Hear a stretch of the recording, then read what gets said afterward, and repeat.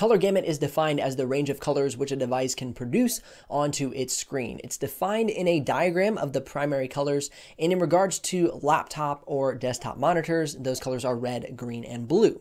This is why the diagram you see on the screen now is based on a triangle, with the three colors making up the furthest points of the triangle and then blending at the center. Next, color gamuts are three-dimensional, so whether on the printed paper or reproduced within a screen, color consists of three components: hue, saturation, and brightness. If you increase all three colors on the range to their highest level, you will achieve pure white with RGB. Now, since color gamut range is a collection of colors, this is especially important when talking about screens. Perhaps you've made the connection while watching my laptop reviews that the screens with a higher level of screen brightness reach a far greater color gamut range and delta E color accuracy. Now, if this video has brought you some value, then ever so gently press down on that like button.